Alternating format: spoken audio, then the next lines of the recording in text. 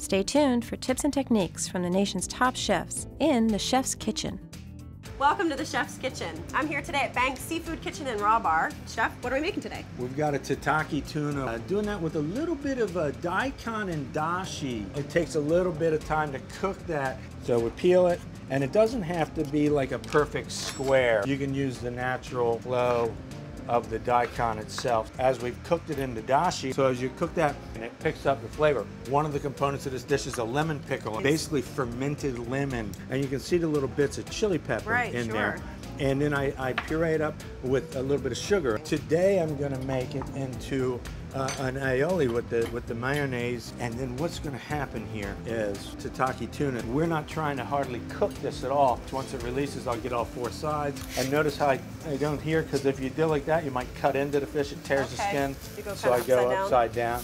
Anyway, look at the daikon. This is the daikon. This is actually as much of the dish as the tuna itself.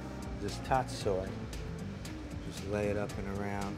How do you want to do this? You want to roll up the rim and bring the fish up with it, and then I think just a little bit of sesame seed. This looks awesome. I can't wait to dig in. With that dashi. That fish is so incredibly fresh. See something like this all over the menus. Absolutely. I'll see Very you good. there. To see today's recipe, log on to chefskitchen.tv.